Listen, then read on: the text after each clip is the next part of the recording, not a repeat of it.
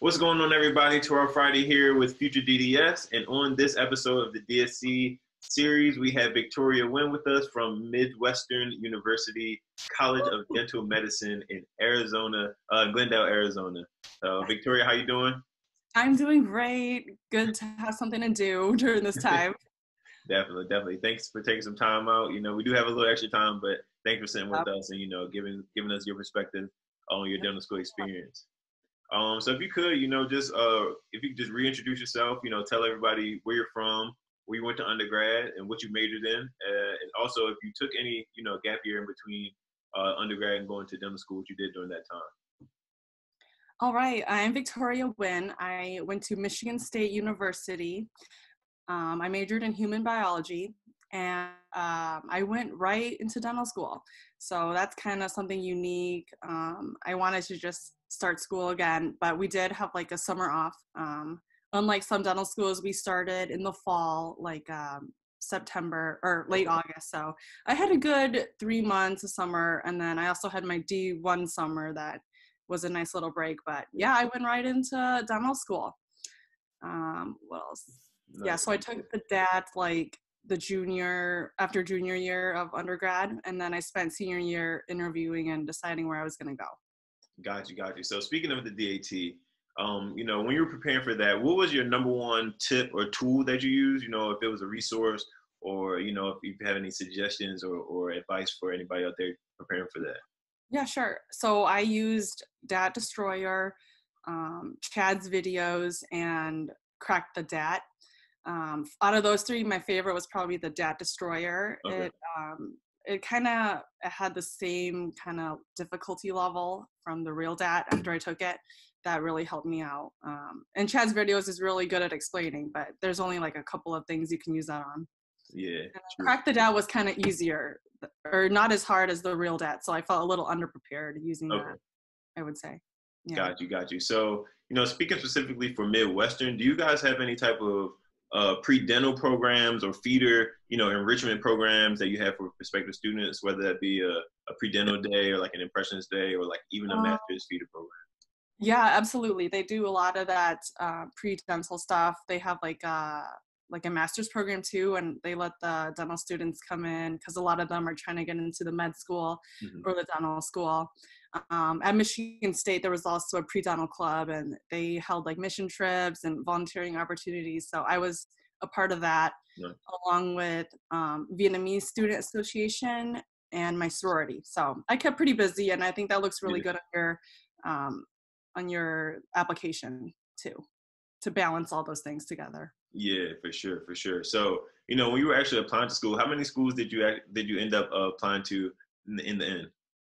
So when I applied, I actually picked like 10 schools, but a lot of them had like secondary applications and extra fees. So I actually only ended up following through with maybe 6 or 7 of them.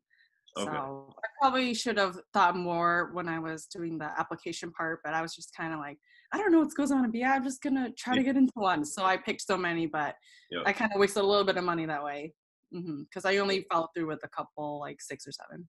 Got you. So how was the actual interview there? How was the interview day and the flow of the interview and kind of how you felt? Yeah, it's really good. They do the interview at the very end of like a 7-hour day, which is nice because then you can like calm your nerves and get to see the whole campus and the faculty, and that all factors into your final decision. The actual interview itself is only like 25 minutes, so it was pretty short, and I didn't think it was hard. Asked like basic questions for the most part. What are your hobbies? They just really want to get to know you. They did ask some ethical questions like, what would you do in this kind of situation? So that might be a little tricky, but it's not something you can prepare too much for. So that way you can really be yourself. You don't really have like a set answer in your head. Got you. So after, you finish up the interview, you go home, you get to take a deep breath, deep sigh of relief, from finishing up the interview and all. After you get your acceptance, how was it when you actually showed up for the first year?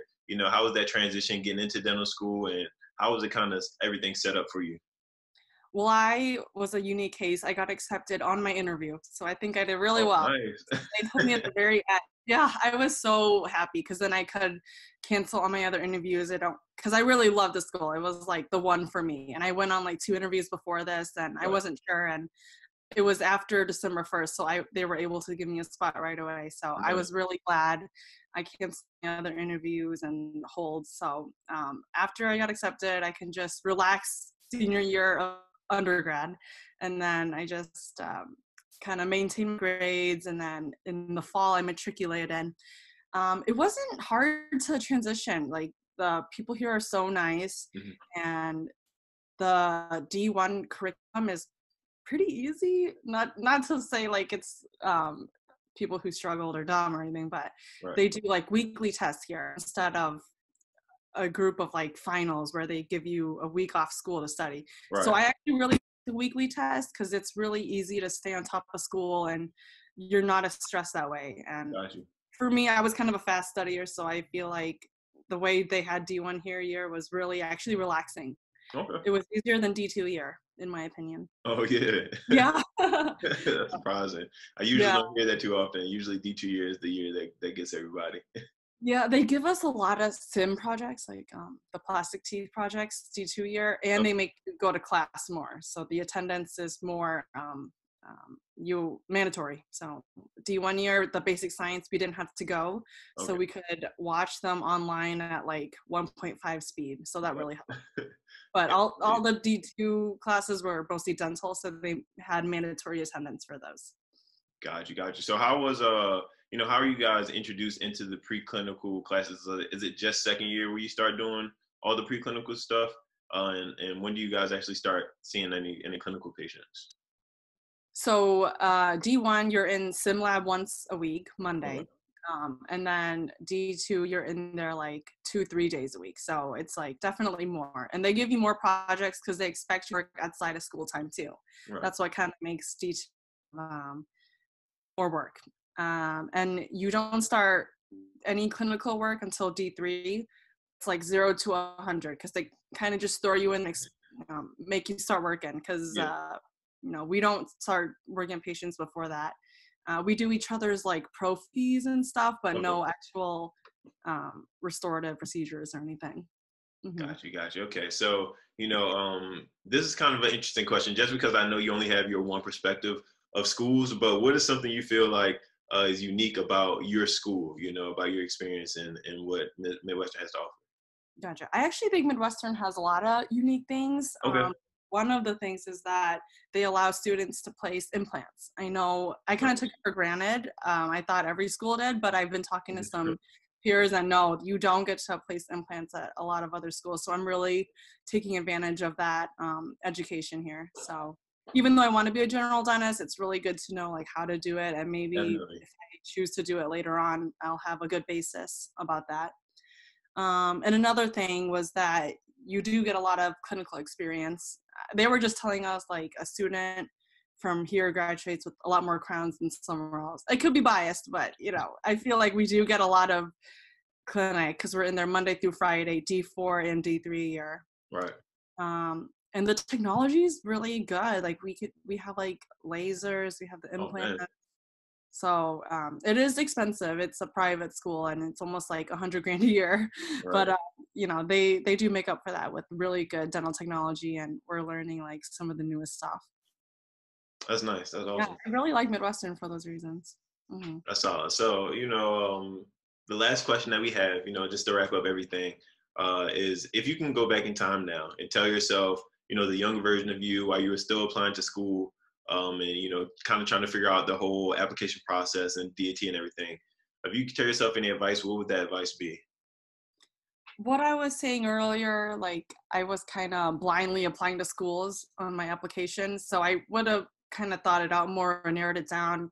I was just so set on, oh, I have to apply on June 1st because Yep. they always stress that in predental clubs. So I was just like, oh, I'll apply to these 10 and it'll be fine. And then Mhm. I ended up wasting money because I never actually finished that application.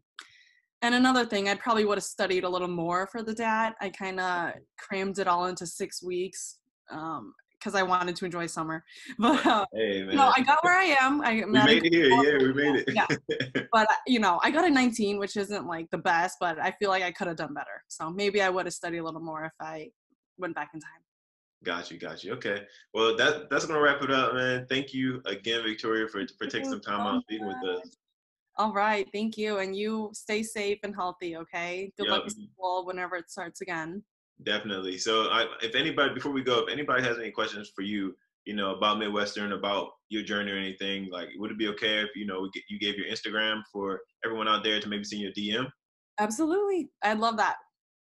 Okay, so I guess you can go ahead and say what's your Instagram handle? My Instagram is VEEEEE Okay, VEE.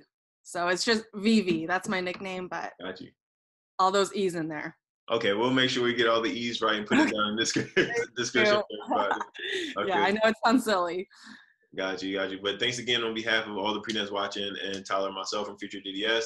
If you guys have any questions for us, Tyler and myself, head over to Instagram, follow us at _FutureDDS. Send us a DM there. We'll get back to you as soon as we can. If you haven't already, hit the subscribe button, the like button, and the notification bell so you know whenever we post up new videos and new content. But until next time, thank you guys. See you guys later. Bye. Thanks so All right, now, much. Victoria.